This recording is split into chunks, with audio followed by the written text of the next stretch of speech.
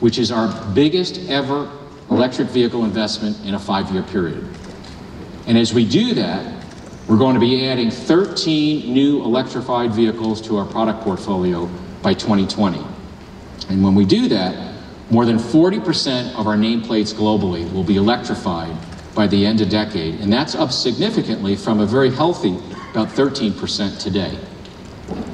And what's driving us to do this? Well, first, it's customer needs, first and foremost.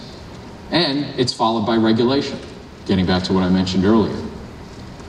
And we're really building on our Ford Power of Choice strategy. And as you know, that's offering a wide range of products that meet the driving needs while improving fuel economy for folks, but also reducing greenhouse gas emissions.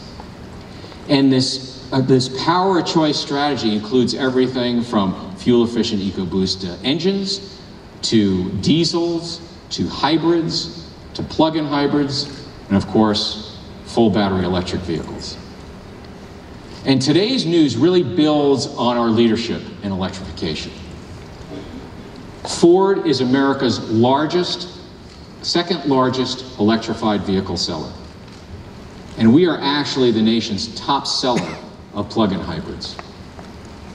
And if you look at this since 2011 and the introduction of our latest generation of electrified vehicles, Ford has grown our electric vehicle sales more than any other major automaker.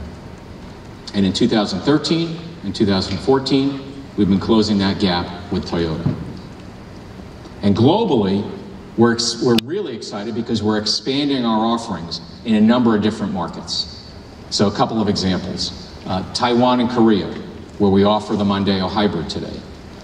And importantly, in China, we announced this a few months back, we're bringing the C-Max Energy plug-in hybrid and the Mondeo hybrid to that market next year. So we're really looking forward to that.